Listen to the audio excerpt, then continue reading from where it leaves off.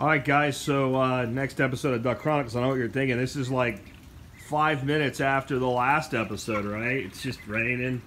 And it's not raining real hard right now, it's kind of just a light sprinkle, but it poured earlier. But no, it's not 5 minutes later, it's 5 days. Yesterday, actually, it didn't rain hardly at all. And the field dried up enough, they could have went out there yesterday, but then I would have had to drag them all the way back up here because it's supposed to rain pretty much all day today. We have a break right now, and it's still coming down. You can see there's standing water out there, and mud, and disgust, and nastiness everywhere. And but Saturday, tomorrow, we're supposed to have no rain, and we're not supposed to have rain for several days. So tomorrow, you know, I'll find kind of the highest ground. That little patch right there is pretty good. And I'll get them out there and we'll start moving them around. It's supposed to rain on Wednesday, but if it's just a simple rain shower Wednesday, we'll probably be able to work it out where they can stay out. They won't ever have to come up here and make me have to clean this up again, you know. This is one day, and I'm doing everything I can. Somebody said, do you hang the edge over so that they can use this water right here? Well, first of all, this is a drop of about 4 inches. So they would be able to escape if I did that. And to be honest, I wish they were ready for free ranging out there, but they're just not. They're too little, especially with all this rain and mud and muck, and none of their training has started yet. So that has to be done a specific way so that we train them to go home every night. We train them to respond. We'll go through all that like we have before with you. But let's say I could. Let's say I could somehow wall this in and just overhang the butt out here in this water.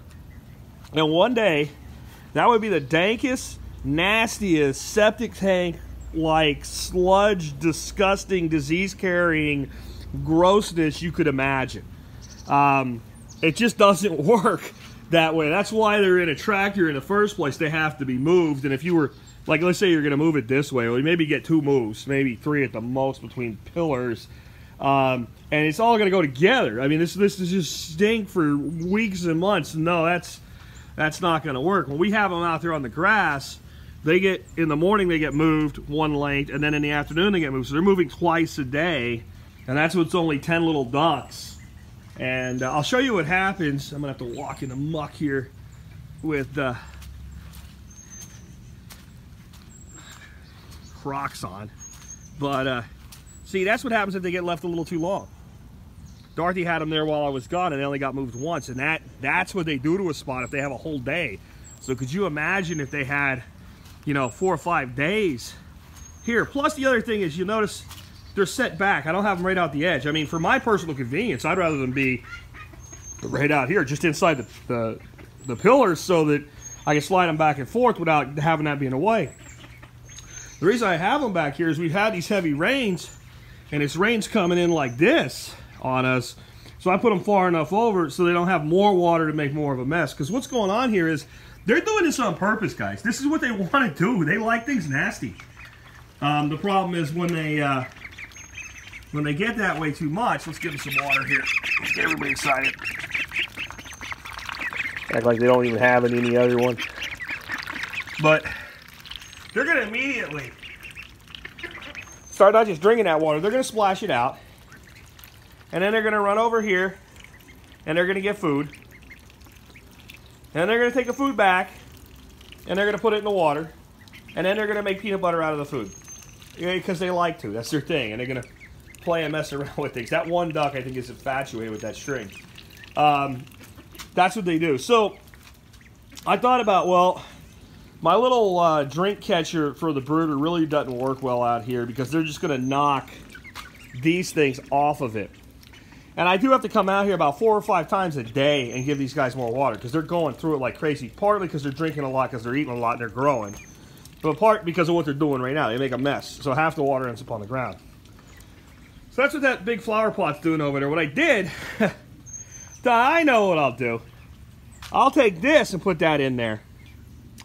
And then I'll take a 2.5 gallon poultry water, stainless steel, galvanized metal one, and I'll stick it down in there, and that way when they make a mess, it'll all end up inside the pot lid thing. And they made the biggest mess they've ever made. Because they really quickly, see, they're kind of idiots, but they're also kind of smart. I guess kind of like politicians. They're smart morons.